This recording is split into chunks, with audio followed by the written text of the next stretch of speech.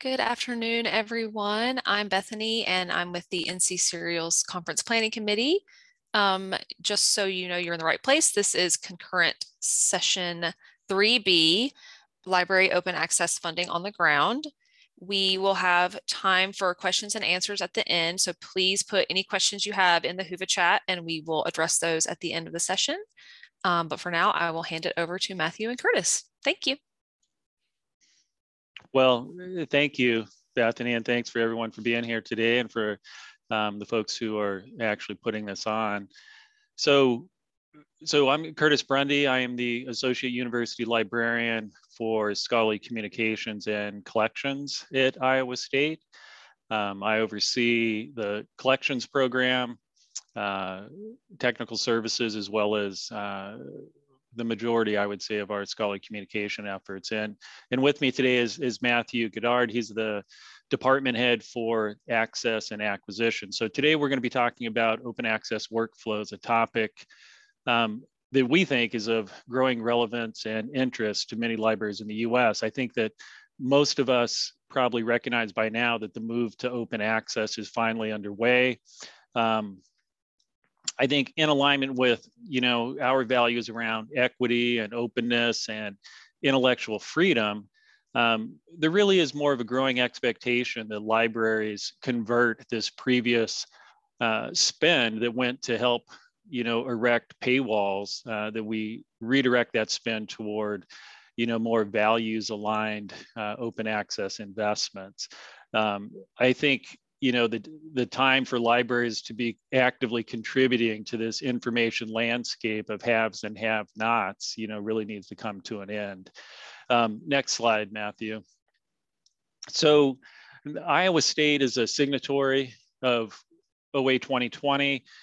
We're committed to transitioning our previous subscription spend to support for open access. And we're doing this in a variety of ways where we've launched a new digital press. We're supporting open access infrastructure, and we're making open access agreements. I like to think of this as a multimodal strategy, which I think is probably the direction most libraries are going to need to take. There's not one path, to move our spending toward open access. So for our open access agreements, we currently have, depending on how you categorize them, we have in the ballpark of 15. And they utilize a variety of models from subscribe to open to read and publish and things in between. So we started making these agreements in 2019. So the chart to the left shows the number of articles in our first year of making these types of agreements that was made open access. So 86 corresponding authored Iowa State articles were covered under that first year of our agreements. And you can see the growth just in a couple of years of doing this. We've doubled. We doubled in 2020, then we doubled again in 2021. For 2022, I don't think we're going to double to 800 covered articles. We're not going to be able to keep up this pace, but there will be additional growth.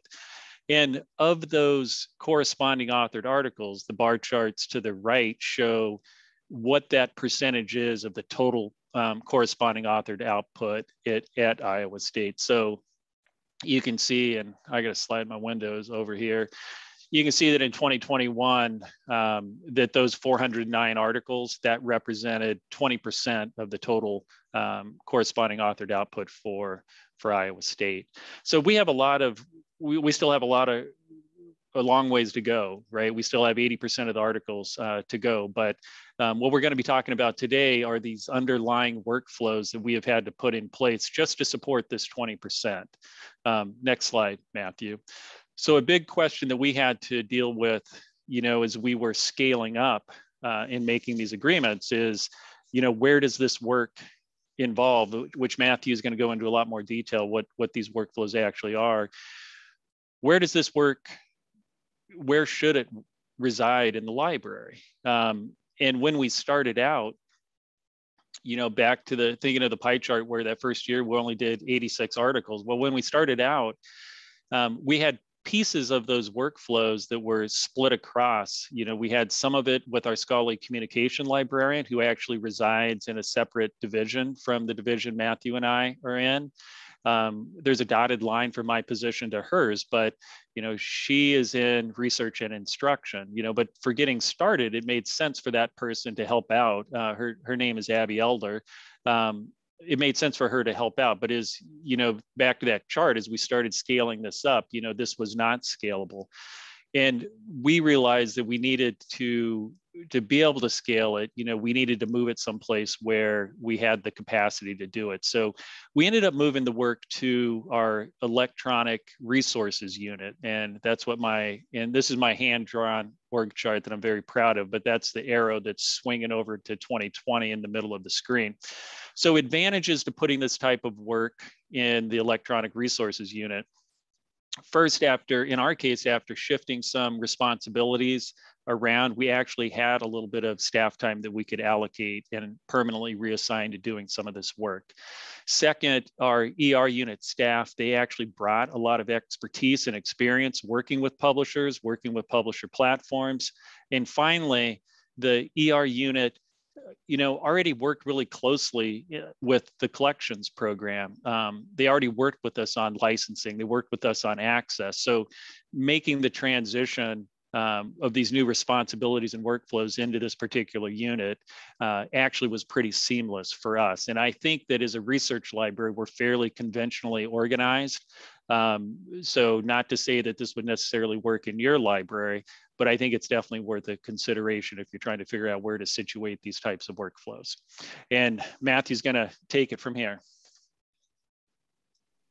Great. Thanks, Curtis. So what I'd like to do now is walk you through some of the specific tasks or workflows or processes that are required in order to make these kinds of agreements successful. And as you can see from this list, there's quite a few to go through. And our time is somewhat limited. We're going to limit it even further because we want to leave lots and lots of time at the end for questions. We think that's one of the most beneficial aspects of conferences like this. So as I go through these, I'm going to try to provide as much context and detail as time allows, but I have a feeling that questions will come up. So when that happens, I really hope that you put those questions into the chat, and we'd really love to be able to address those at the end. So again, so these are some of the workflows that are required. We're going to be talking about each of these.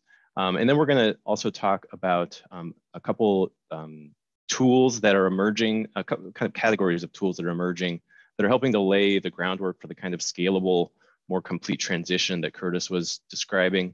And we'll finish up by very, very briefly describing some key differences between some of our different agreements here at Iowa State and the ramifications of those differences on some of these workflows. So it's a lot to cover, but I'll try to be as clear as I can and not talk too fast.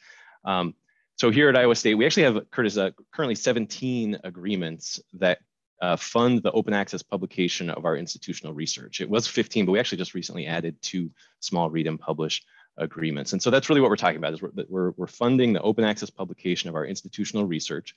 And within that category of 17, there's actually quite a bit of variety. There's a lot of experimentation going on right now, a lot of different models and a lot of different subtle differences between these agreements. But within that category of 17, all of these workflows that are listed here apply to all of them, except for eligibility verification. That one is a little bit contingent on one factor that I'll describe when we get there. But other than that, what I'm talking about covers all of those agreements that are funding our institutional research. We're going to spend the most time, I think, probably on that eligibility verification step. That one is very key. And I will also, well, let's see, I guess I added. So author identification is a little bit of an exception, and we'll describe why when we get there. So let's go ahead and jump into agreement negotiation. So originally what I wanted to do was give you an in-depth description of all of the different specific clauses that we try to get included in our open access agreements once the basic structure is in place, defining the cost and defining the basic, in terms of what we're getting for those costs.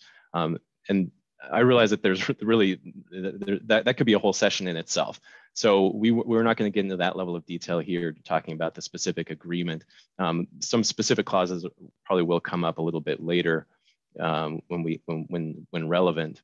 But at the moment, I just want to describe, so like Curtis was describing, here in the Access and Acquisitions Department, the e-resources unit, we are handling the license review process. And so like probably many of you, we have a license review checklist where we have the key clauses that are of particular concern to us that we want to make sure that we get right in the agreement. And so we have that checklist. When we apply the exact same checklist to our open access agreements, there's just some specific open access specific clauses that are applicable only to these kinds of open access agreements. But otherwise, it's the same process. So once the agreement's in place and the term has begun, the publisher needs to, within their own local submission systems, set up some mechanism for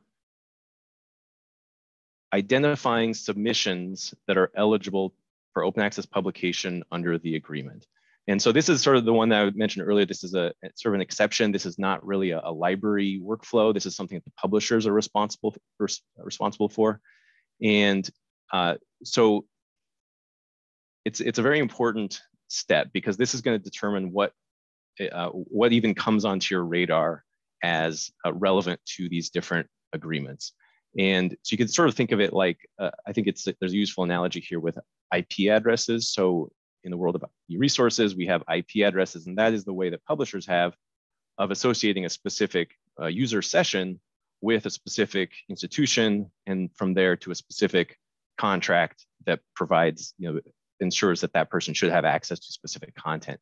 So it's the same sort of thing here, where we're trying to associate a specific, not a web browser session, but a submission to a journal, but same sort of thing where we're trying to associate it with a specific institution and a specific contract. And unfortunately, in this world right now, there's nothing like IP addresses. So there's no real perfect solution to doing this. And there are two main ways that publishers have of doing this, and that's the email domain and institutional ID. So email domain, when we are starting one of these agreements, one of the questions we're asked by the publisher is what email domains do your researchers use? And so we'll say, well, they use iastate.edu. And so when a corresponding author submits a paper using that email address, it gets flagged as being eligible under our agreement. The other main way is using an institutional ID. And the way this works is, so your corresponding author, you have your submission form where you're filling out all of the information about yourselves and your co-authors and your submission. And one of those fields is affiliation. And instead of having just a free text field where you type in Iowa State University, you'd have a drop-down menu.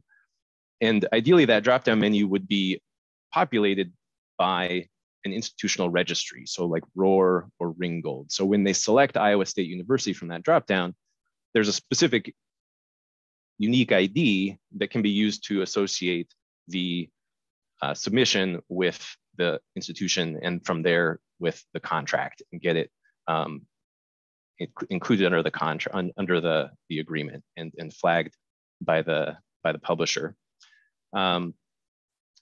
We prefer that publishers use both of these methods. That's particularly the case because, as we know, many of our researchers prefer to use their personal email address for their the email address that they have as their corresponding author email address, because they might not plan to be at this university forever, and they want to be able to receive correspondence about their research after they leave. So that's why we really need multiple methods of flagging these submissions. And so we really encourage publishers to use both of these. If it fits in either category, cast a wide net.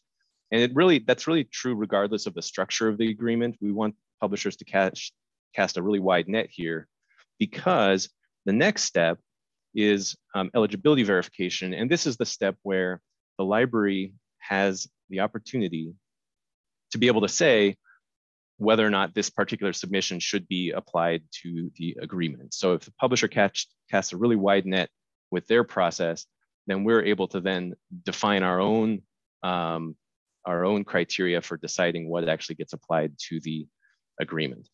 And this step of eligibility verification, where we're saying yes or no, apply it to the agreement, is generally only necessary for agreements that are capped or APC based. So these are agreements where there's a specific maximum number of articles that can be published under the agreement, or maybe the agreement is based on APC costs. So every time an article is published under the agreement, a certain dollar amount is drawn down from a deposit based on the APC for that journal.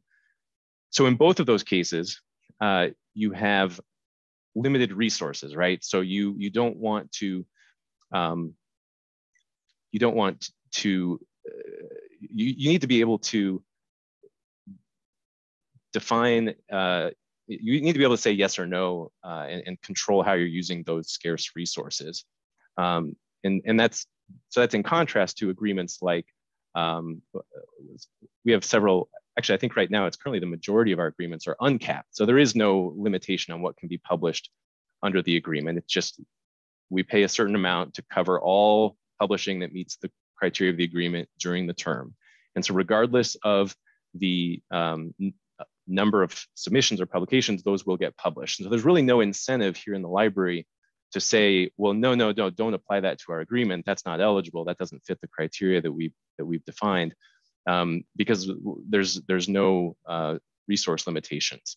So I think it's important for libraries to maintain the ability to say yes or no, and also to be able to define what criteria they're using to say yes or no. And I think it's the important point that relates back to the agreement, because some agreements that publishers are using try to specify that libraries will take this step, that you will say yes or no, but we want the option to be able to say, well, no, this agreement, we're just going to auto approve everything. If it looks good to the publisher, we're going to publish it.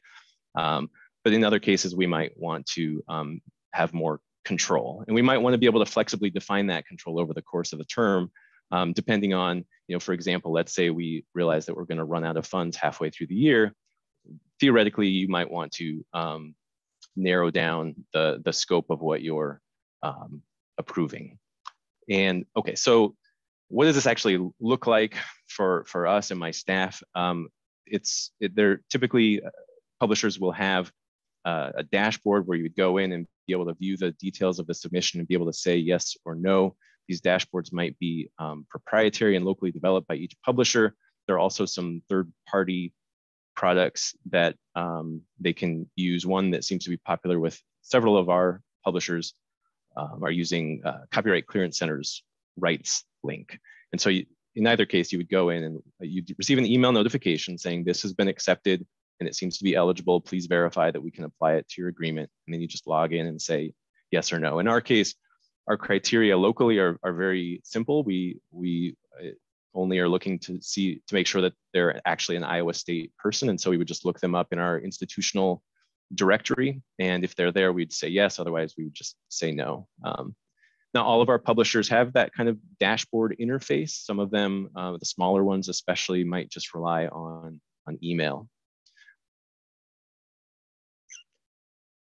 Okay, so moving on, we've another important step is invoicing. I'm really not going to say anything about this. I mean, it's pretty straightforward. You've got to pay the bills. There are differences in the frequency of invoicing that are related to the structure and size of the deal. Obviously, a read and publish agreement, generally, you're only going to be paying that like an annual renewal, just like you did before with your journals package renewal. So moving on to reporting. So reporting here, we're talking about being able to assess the value of the deal and also monitor your spend, monitor your use of that deal throughout the year. And to do that, you need to know what's being published under that agreement. So you're looking for article level metadata. The basic unit is cost per article. So again, in the e-resources world, we have cost per use. That's sort of the basic unit of analysis. It's not the end of the story, obviously, but it's kind of the starting point for most of basic analysis of assessing value. So with these agreements, you're looking at cost per article, but there's the issue here is there's no counter standard for sharing out this kind of information. And so this step, I think more than all the other workflows that I'm describing, is certainly the most open-ended and probably the most laborious of these different workflows. And because what ends up happening is you have 17 different publishers, and each of them is going to be sending you article level metadata about what's been published under the agreement. But there's going to be a lot of variation between what data is included, like what fields are included, how those fields are formatted, what order the Excel columns are in, and also just how frequently it's sent. So we have some agreements where we can go into that same dashboard and run our own self-service reports, which is nice. We have others that might send a monthly spreadsheet. We have some that send an annual spreadsheet. Some don't send anything unless we specifically ask them for it. And then you end up with all these different spreadsheets that then, in order to get sort of a comprehensive view across all of your open access portfolio, you need to be able to kind of munge that together into a single set of data. And that's just we found that to be a bit of a pain point for implementing these agreements. And so that's why I want to just switch gears a little bit to talk about two different categories of systems that are emerging that are going to help not only with this reporting problem that I described, but hopefully other things as well. And the first of those is on the left here. That's the OA switchboard. So if you're not familiar with the switchboard, this is it's not a product for sale. It's a piece of shared community infrastructure. So it's a centralized data exchange hub that facilitates the exchange of messages between research funders, institutions, and publishers. And right now there are two main kinds of messages. One message goes from the publisher to the institution saying, is this eligible to be counted against your agreement? And that's a two-way message. Then the institution says yes or no. The other message is simply from the publisher to the institution saying, this has been published under your agreement. And the beauty of the switchboard is that it really allows publishers to standardize what they're doing, they don't need to standardize what they're doing because they can just send everything to the switchboard. And then when it goes to the switchboard, it will be standardized by virtue of having gone through this messaging hub. And what it's not is, it is not primarily a front end interface. It's not a dashboard, not primarily. That's not how it's been designed.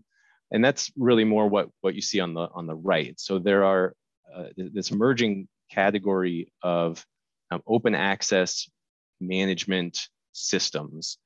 And the three that I'm aware of are OABLE, Kronos Hub, and OA Metrics. Those are the ones that I'm aware of that specifically cater to the institutional and library market. There are others like RightsLink that really cater more to the publisher market. But these are dashboards where you can go in and do that verification step. You can potentially streamline payments. So we use here at Iowa State OABLE, and which is a product of Knowledge Unlatched, recently acquired by Wiley. And those, we have a deposit with them. And so some of our smaller agreements where we're not doing as much volume, we can just draw down that deposit and streamline our payments for those smaller agreements. So these tools, I think, are going to be really key to that broader transition, and really, as more publishers get signed into, connected to the switchboard, it'll make it a lot easier on our end to use tools like OABLE in a centralized way to look at reporting across our entire open access portfolio. So this is sort of before and after. You can sort of see the difference that theoretically the switchboard can make. And we're currently somewhere in the middle. So we have, I think it's roughly half and half right now between publishers that are integrated and publishers that are not. So we look forward to more and more publishers getting connected to the switchboard and see that as pretty key to this broader transition. Okay, so now returning back to the workflows. So I just have two more to mention, and these are both workflows that happen after the submission has actually been published. And the first of those is institutional repository deposits. So here at Iowa State, we see it as important to be stewards of our institutional research ourselves. And so as much as possible, we want that institutional research to be in our institutional repository. And of course, part of the submission process is the assignment of a Creative Commons license to all of these submissions. And so that Creative Commons license facilitates a pretty straightforward, you can do a pretty straightforward harvesting of submissions into the institutional repository. And you can do that in a manual way. You can also do it in an automated way via the SWORD protocol. And to be honest with you, I cannot speak with a lot of authority on that protocol. We have had an institutional repository that has not had that functionality, and we just moved to a digital repository that does have that functionality, and we're currently working out how to implement it. Essentially, it's a protocol that facilitates the direct deposit from the publisher platform into our institutional repository. And the publishers need to, in order for it to work, they need to be signed onto it. So they actually need to do something on their end to really trigger this deposit. And so this is another thing that's important to get included in your agreement, is to ask them in the beginning of the agreement, before you even sign, to do this kind of direct deposit. Okay, so the last workflow I'll mention is open access verification. And this one is very, very, very important. Essentially what I'm saying is, what we do is, once something has been published, and once it's showed up on our reports from these publishers, we then go in and verify on the publisher platform that it is indeed open access. And this has proven to be a very important step. And I think it comes down to the fact that publishers are still really figuring out a lot of this as they go. There's a lot of, I think a lot of building the plane midair going on. And so I've frankly been a little surprised at how frequently things show up on our reports as having been published open access under our agreement, but then you go and look on the platform and it's not actually open access. So we're currently doing this in a manual way, and we look forward to OABLE implementing something that we've discussed with them, where it should be possible to do a more automated check of the open access status of these publications. So that's a really high level, quick overview of the different things that we're doing to make sure that these agreements are successful. Now I just want to very, very quickly go through 4 different differences between these agreements and how those differences might affect some of our workflows. And I think probably the most important one is whether or not your agreement is capped or uncapped. So whether or not there's that sort of scarce resource built into the agreement itself that is going to cause you to really need to look very closely at what gets published under that agreement in order to carefully manage those scarce resources. So really, I guess that's really all I need to say about that. You have, with the capped agreements, there's that eligibility verification step that is really quite important. And you're also going to want to monitor your spend throughout the year to make sure that you're not going to run out of money or hit your article cap. On the other hand, with uncapped agreements, you have an incentive to maximize your eligible articles, at the very least by just skipping out on the eligibility verification step that I described. And maybe you might want to consider promoting that agreement to your researchers in order to really get the most value from it, since it won't necessarily cost you more. Another important difference is whether or not our agreements are integrated with those systems I mentioned earlier. Workflow implications for that difference are pretty straightforward. If it is integrated, we're able to manage that centrally via OABLE, and we're able to get that integrated reporting that we're looking for. But then, of course, there are some that are not integrated, and so we have to manage those separately and use those manual reporting processes that I described before.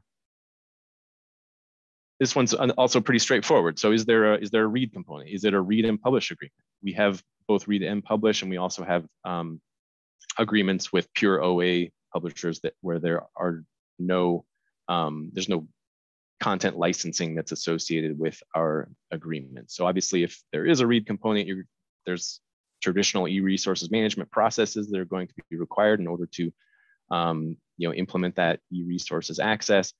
And you're also going to have two different sources of value when you're assessing what your return on investment is from that agreement. You're going to have both the cost per use, of course, from the read side, but then also the cost per article on the publish side.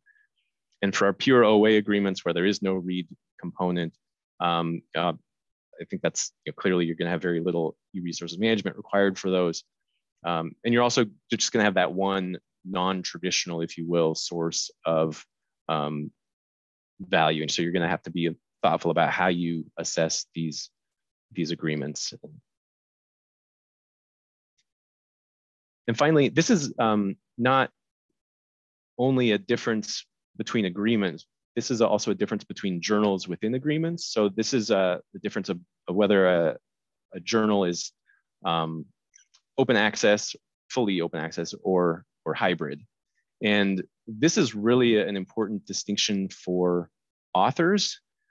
And the workflow implications are primarily related to the author experience. So when someone submits to a fully open access journal, there are higher stakes because that APC invoice has to be paid.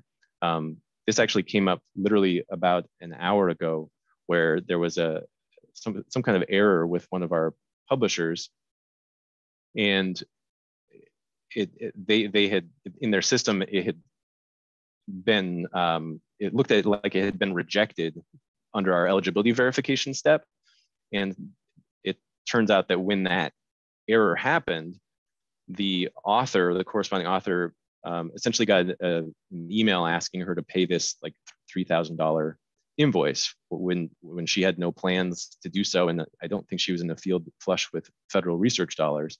And so that's obviously something we want to avoid. And so that's just something that on our end we need to be aware that those things can happen, and we need to have a plan for how to address them. In this case, it sounds like Oxford is going. I didn't mean to actually say the publisher, but anyways, the publisher is going to remedy the situation, since it does seem to have been the result of a problem on their end. For hybrid journals, you have almost the opposite problem. So the stakes are much lower, and we found that our researchers are, we have the ones who are really gung-ho about open access and are going to do everything possible to make sure that it gets published open access. But then I think we have a lot of researchers that are somewhat indifferent and are not necessarily going to really look carefully at the submission process to make sure that they do what needs to happen in order to have something published under the agreement. And so what that means is that the submission experience, the way the publisher designs their submission workflow for their authors, becomes extraordinarily important, because they need to be able to do that initial identification, matching up the author with the institution, and then they need to be able to steer that author as strongly as possible to the open access route and make it as clear as possible that they will not be receiving an invoice. So that is really what we wanted to cover today. I hope that was somewhat relevant and useful. And I believe we now have some time for questions. Yes, thank you so much, Matthew and Curtis. That was very interesting. And we do have time for questions, and we already have a few in the chat. So if you're attending and you have questions, please remember to put that in the Whova chat. But we can start with the first question. Any idea how many eligible papers are missed? That is, could have APC covered by Iowa State, but they were identified incorrectly? Yeah, that's a good question. And one thing that we do when we're doing reporting, so we try to do quarterly reports where we're comparing our different agreements, and we look at, I don't think I could give you like a specific number, but what we try to look at is the data in an index like Dimensions, or you might also use like Web of Science or Scopus, and see what is being published at Iowa State under this publisher in this time frame, and what's being actually published under our agreement, and looking at that ratio. And that ratio should be fairly consistent across publishers. And there was one, I'm not going to say the name of this publisher.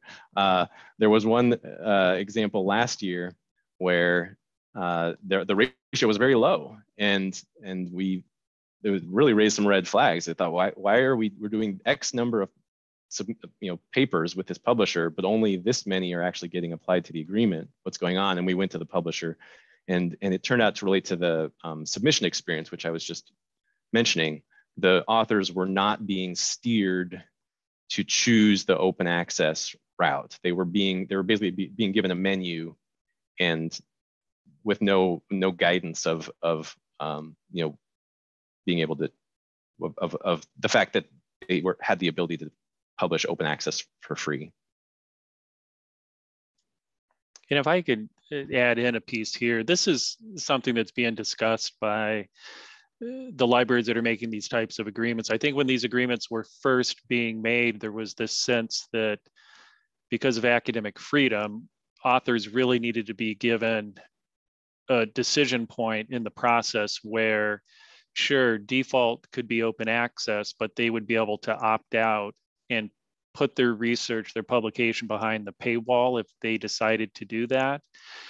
And I think in principle, that's fine. I think what's happened in practice, just as Matthew was saying, is there has been some really confusing author workflows as a result of that, where sometimes it's not clear to the author, unless it's done really well, that in publishing open access, they may equate that with incurring an APC themselves. So this needs to be done really well in order not to confuse authors. And I am coming down, I'm starting to think in terms of, we have not had an author yet on our campus who has told us that they want to be able to opt out of publishing open access. What we hear from our authors is, we love what you're doing. We want your support in publishing open access. So to me, this is like a step that I think in the coming years, like maybe as these types of agreements and workflows become, more standard, that authors will just be okay being routed right in underneath the institutional agreement, and it's published open access, and they don't actually have to hit this decision point that does seem to cause some confusion.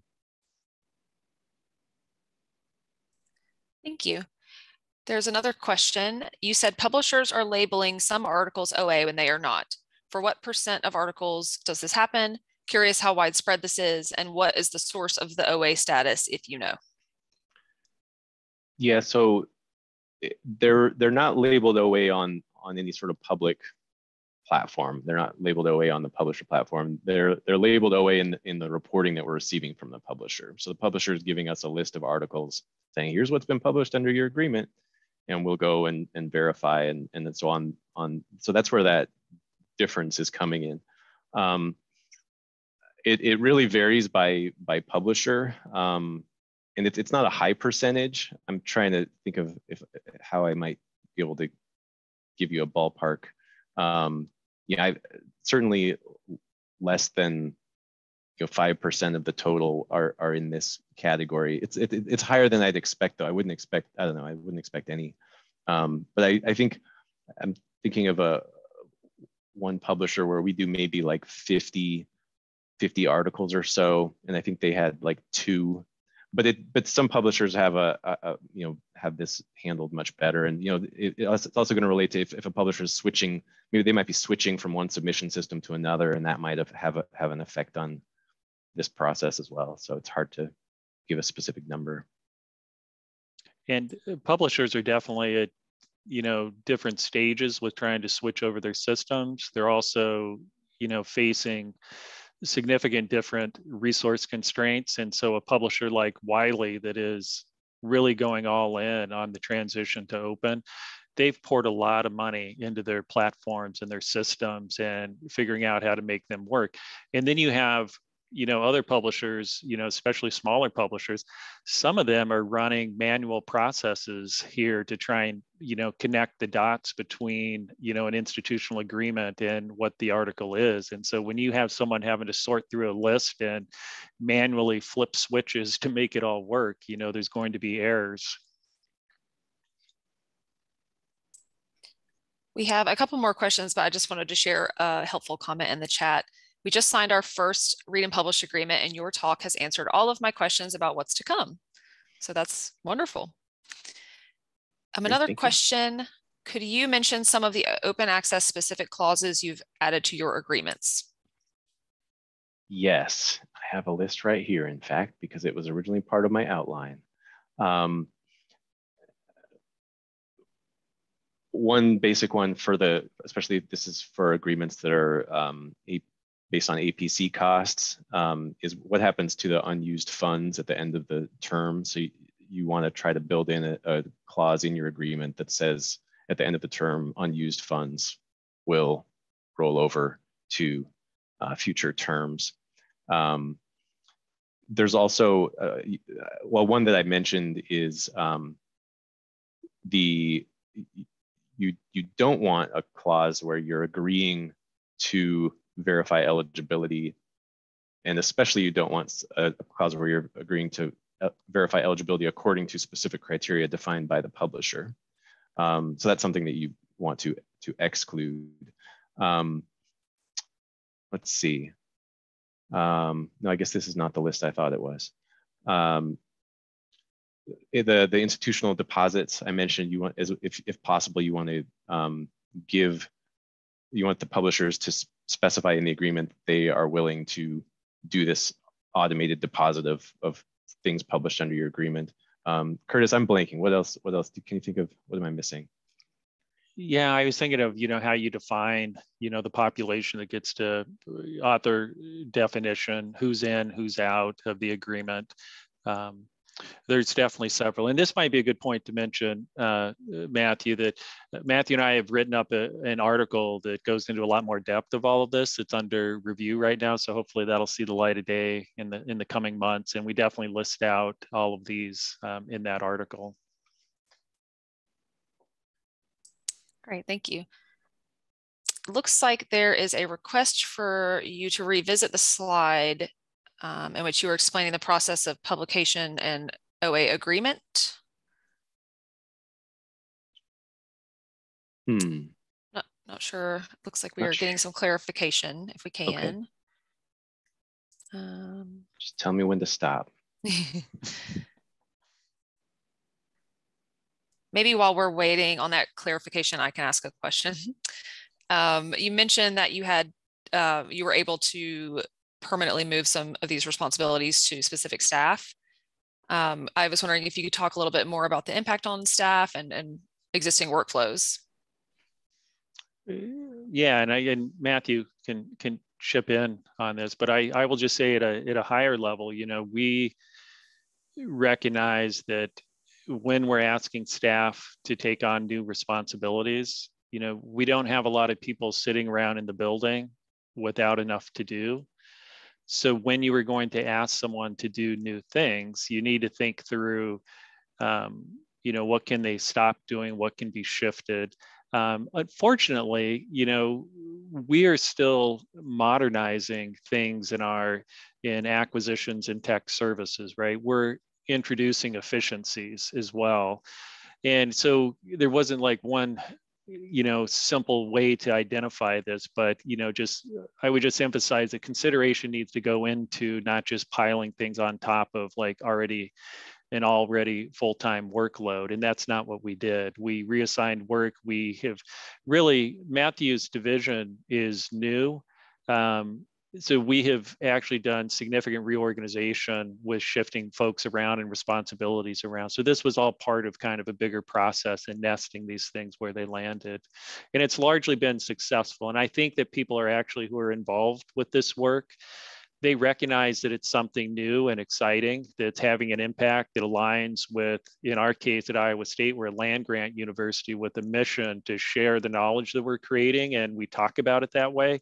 And so the staff that have been involved with this work, I think there's a little bit of, maybe not cachet, but they feel like this is good work, meaningful work, impactful work, and they have felt, largely, I think, happy to be involved with it. Matt, do you have anything to add to that? Yeah, well, just to the question of specifically like what this looks like in terms of staff workload.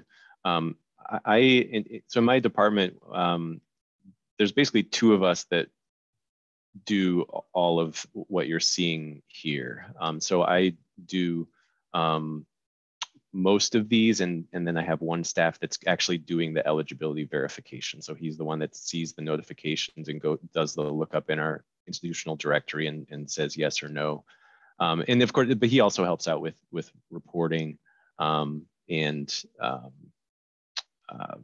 some of these, the open access verification. And the nice thing about having this department is, and having staff who understand some of these questions is when there are needs to do things like, verify a bunch of open access articles, there are people available to do that. So in addition to the one staff member that does sort of is my partner on most of this, we can also take advantage of the broader unit to do this.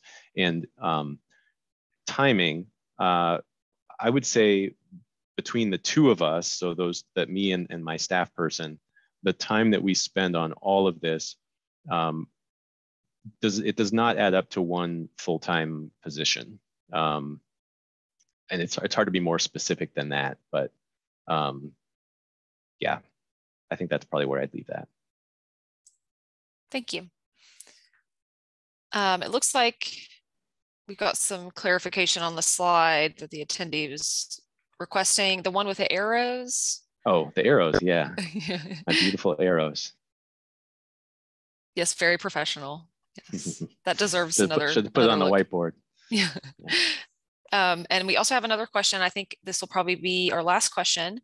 Have you received new funding for these agreements, or are you reducing materials expenditures to free up funds? Yeah, I think that's a great question. So I talked at the beginning, that we're a signatory of OA 2020. And the reason why I mentioned that again is because the commitment that's made under OA 2020 is to take the current subscription spend and shift it over to doing these new things. Now, the trick with that is that these are not typically like a one-to-one. Like if we, our agreement with Wiley or Oxford, sometimes you can just take a previous subscription spend and make it into an open access agreement, depending on the model of the publisher, and it's cost neutral. If you're doing a lot of publishing with that publisher and you had a really good subscription deal, your cost may go up. So we are not getting new money to do this. We are doing this within the budget that we have. And it is requiring that we make decisions around, we're just assessing the spend in a new way. We're going from thinking about this, like the cost per use procurement mindset of all of this to really more of a aligning with values, open investing mindset to it. So our conversations about how we spend our money really, really looks a lot different than it did when I got here 5 years ago. So we happen to be a little bit in a sweet spot with the size of our collection budget with the publishing output of the university. So we have done a lot of analysis of this, and we did some work with the California Digital Library, and it looks to us like there is enough money in our collection budget with our journal spend to actually cover all of these publishing costs. That's not the case for every university. The research intensive universities, this is the pay it forward study work that was done 6-7 years ago.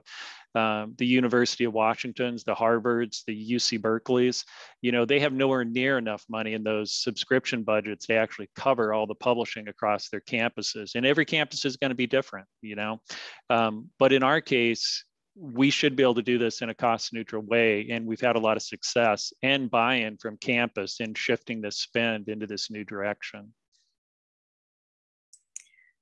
Thank you so much. We are out of questions and out of time. So thank you again for your presentation. And just a reminder that the slides and this recording will be available in the coming weeks. So thank you so much. Thank you. Thanks, everybody.